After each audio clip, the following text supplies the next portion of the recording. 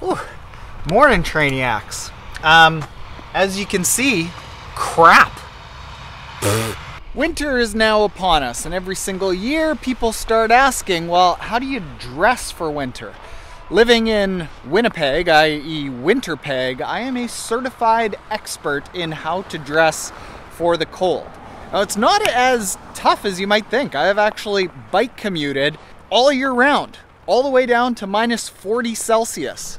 It's the same Celsius and Fahrenheit at that point. And I actually found it warmer to bike commute than to drive because you actually warm yourself up. So dressing for the winter requires you purchasing a little bit of gear, but it's quite pleasant once you get going. So today I'm gonna give you like the full system of how to dress hands, feet, legs, torso, head, for a whole bunch of different temperatures depending on how cold you're willing to run and where you live. You hear that?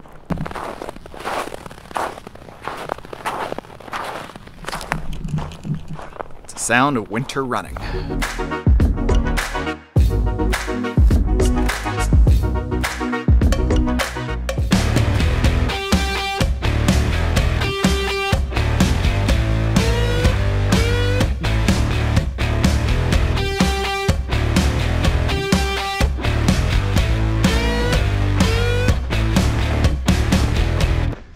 So let's start off with saying that you do not need spikes or coils or Yak Tracks or anything on your feet. That's usually the first question that I get, and very unnecessary. What I've actually found is that more often than not, they make running in the winter worse, because what they do is first they alter your gait, and then things like coils, they just slip on ice.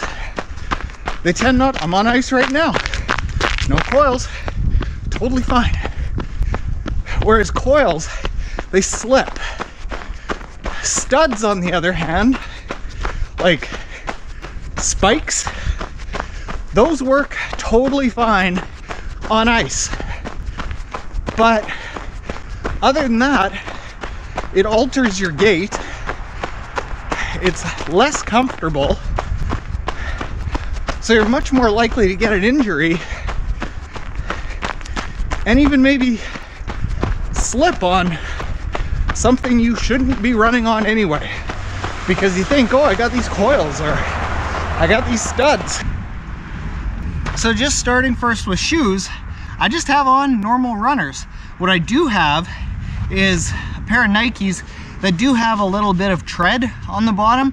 What you don't want is a pair of shoes that are just like completely flat with no tread. Real road racing shoes like Atreyu. I love you guys. You're not great for the winter. The Nike Vaporfly 4%, my favorite runners. Actually, I might be tied with the new Atreyus. Anyway, those are too flat. You want a little bit of tread. At most, people from our run crew have gone to trail shoes, and that's the very most that they'd end up using. Basically, normal runners. Next thing is how to dress. Specifically, the layering. This is what's critical. And in this case, less is more. You really don't want to be sweating when you're running in the winter, because what happens when you sweat is it's all fine and dandy when you're running just normally and actually moving, but then as soon as you stop for cars, or you slow down, or you have to wait outside before you can get in somewhere, you are going to freeze. So the key is to dress so that like you're kind of cold when you start and then you warm up. Now, of course, most people are going to sweat, and you're going to sweat a little bit. But how do you dress so that you don't turn into The Shining, frozen in a snowbank somewhere? There's two main points. First, merino wool as the base layer, and then wind protection on the shell. And that is the key to your legs and to your torso, because merino wool, it stays warm even when it gets a little sweaty. And then to make sure that that little bit of sweat that accumulates doesn't turn into frozen nipple icicles, you keep the wind off your body with a wind shell on the outside. So I tell you what, I'm gonna finish this workout, and then when we get back, I'm gonna give you the layering system that has allowed me to ride and run all throughout the year, all the way down to frozen tundra minus 40 levels.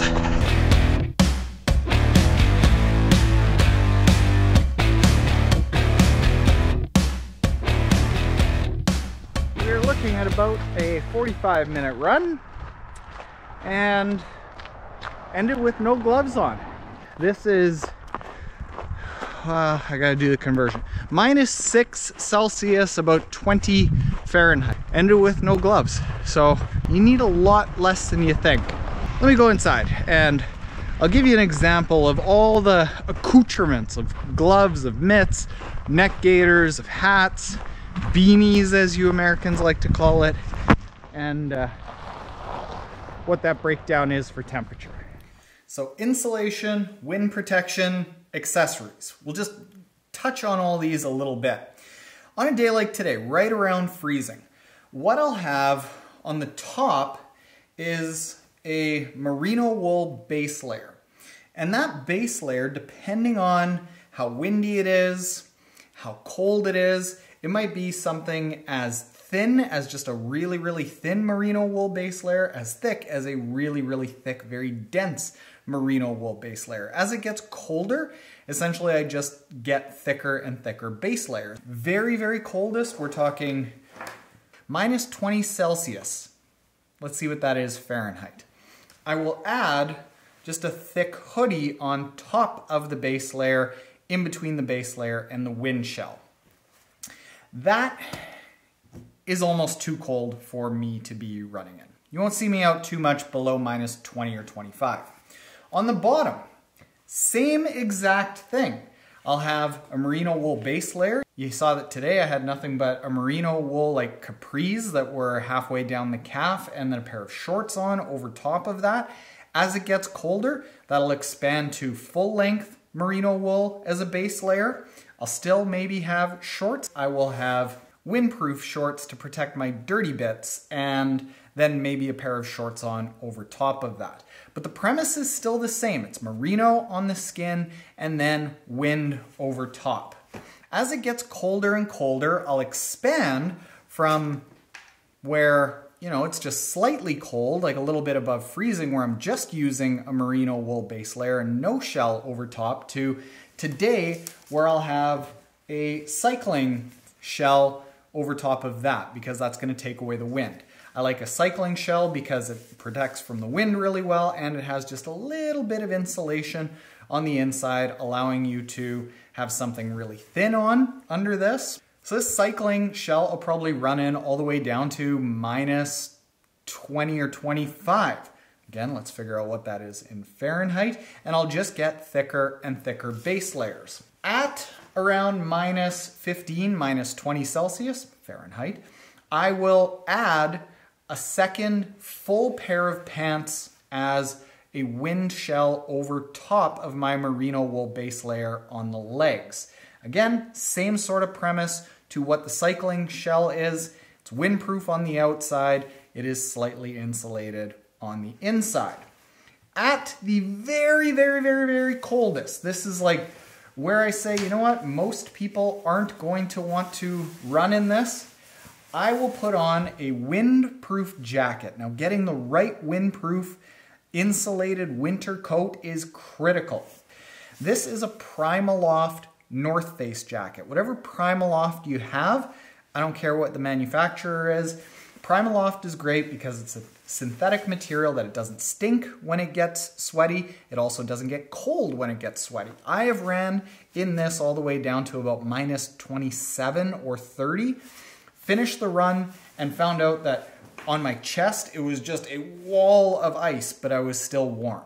And then as far as the accessories go, that's where things get fancier. On my feet, that's really simple. I'll use a thin, normal running sock, and maybe at that minus 15 and lower, I'll put on a thicker merino wool sock. On the shoes, maybe once a year, if it's really windy, I'll put a little piece of duct tape on over the toe to keep the wind from coming in. But as far as layering all of the accessories, getting your extremities warm, a basic running toque, what incorrect people might refer to as a beanie, this is gonna last me most of the winter. At its very coldest, I might start layering on a buff just to get the neck to stay warm, and then you can go like this. But usually what happens is as you start moving, as long as it's not too windy, you're able to bring this down a fair bit. When it gets really, really cold, what I'll have is, again, insulated on the inside, windproof on the outside, I actually just get this from snowmobile stores. And if it's extra, extra cold, put the beanie on over top. Simple as that. Put on a pair of glasses that are your normal running glasses so that they have a little bit of air movement so it doesn't frost up, and you are good to go as far as your head is concerned. Hands, that's a little more personal. You saw me running in nothing but these thin little gloves. I'll run in these as long as it's not very windy. When it starts getting windy, I'll look for something like a split finger cycling glove.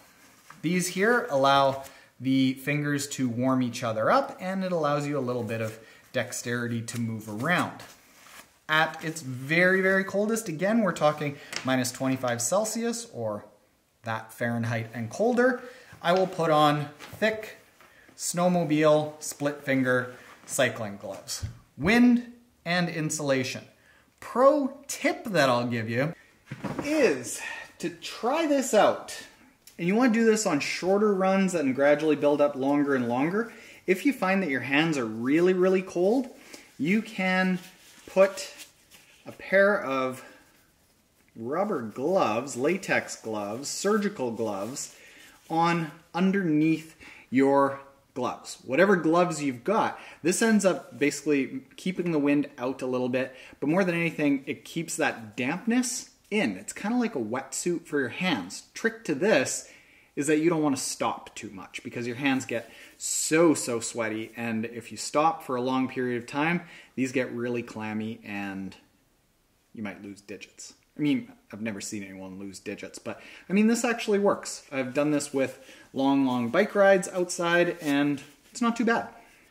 Now, before you go, this video is related to a series of blog posts that virtualrun.world hired me to do about how to train in the winter, how to select a treadmill so that if you want to run inside, you can, how to set up a home gym that isn't going to cost you several $1,000s like this, how to dress for and how to actually bike throughout the winter, how to keep training throughout the winter fairly easily without a huge amount of cost and without freezing your little Tarens off. So if you want to check that out at virtualrun.world, you can. I'll put a link in the description below to all of the blog posts that we did with them for running, biking, setting up your home gym, selecting a treadmill, all those things. And if you aren't already subscribed, hit the subscribe button below.